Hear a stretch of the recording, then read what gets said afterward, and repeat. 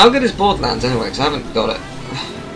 Borderlands 2 is actually really, really great. It is such a fantastic game. It's just that I picked Zero, which I thought was going to be a good character, but since I didn't know about leveling up stuff, I kind of leveled him up really crappy, so I ended up making the game a lot harder than it should have been. Right. Because originally Zero was meant to be a long-range character or a sneaky... What? Okay. That's weirder. Oh my god, what the? Yeah.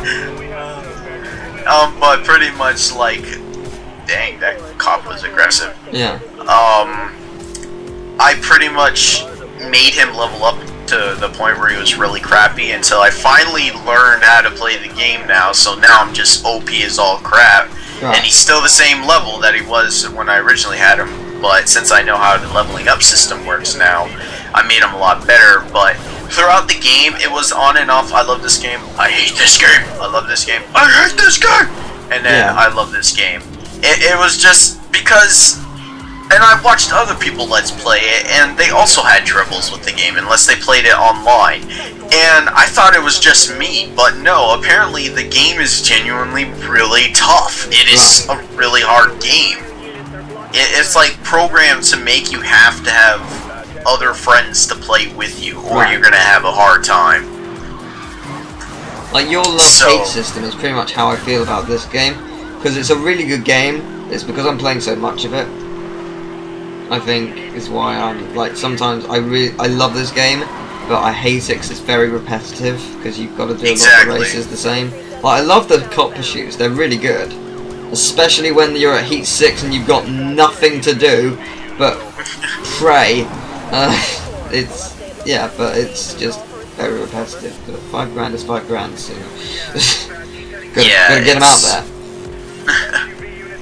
It's really tough game to do. Like, it was so annoying. But other than that, it was a really good game. Like, I really liked the game. And then whenever since I got the season pass, I pretty much get all of the downloadable content for free now. Well, it costs like, I think, $20 to get the season pass. Right. But if I didn't get that, then I'd probably have to spend like $40 to $50 in total if I wanted the rest of it. But now I pretty much get them for a discount. Yeah. So I got the new downloadable content. Well, there was two. There was one for a new character and one for a new chapter in the game. Pretty much like a new add-on map, just like with Skylanders and other games. Yeah. So, I originally didn't know about the extra chapter game, and I just realized that I got a new character. So I played the new character, and I was like, oh my god, this new character is so awesome. And pretty much it's a female that has a robot that follows her. But the robot is overpowered as all hell. So, in the end, I was just like, I must have just leveled up Zero really badly, or Zero's just not one of those characters you should play as. He's just one of those, like, supporting characters that you play as. Yeah. So, I was like, crap, I chose a supportive character, which isn't a good character to use in a single-player Let's Play. Yeah. So I had to deal with all the BS that I had to deal with because of Zero and me not knowing the game at all. So that sucked. Oh, well. But whenever I played through the game with the Megromancer, that's her title. Right. And she was so good. I barely died. Like, I literally, all the way through the end, when I got to the end, the total deaths that I had with her, because I pretty much did it in 2 sittings, and I only died about 5 times. In compared to Zero, I died about, like, not gonna lie, 100 times.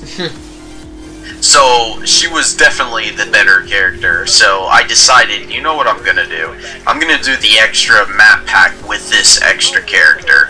So that's what I'm doing right now, I'm working on that. Fair enough.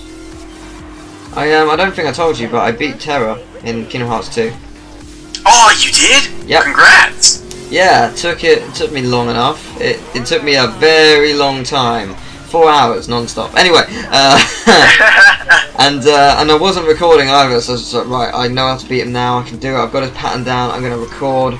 I've recorded 5 different sessions, each equaling about an hour each. Still haven't beat this dick on camera.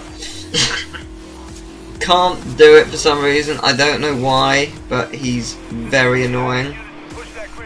You must have been so happy when you beat him, and your parents probably came in or something, like, what the heck just happened? No, they didn't. I was just like, yeah! Oh, okay, so you did a silent yay! Yeah, pretty much. It was a very, very good feeling. I was very happy. And then you get the troll comments be like, now do it at level 1!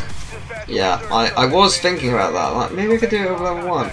But then the other part of me was thinking, why do I want to go through that? Really? Do I really want to go through that? I mean, really now? No, I don't.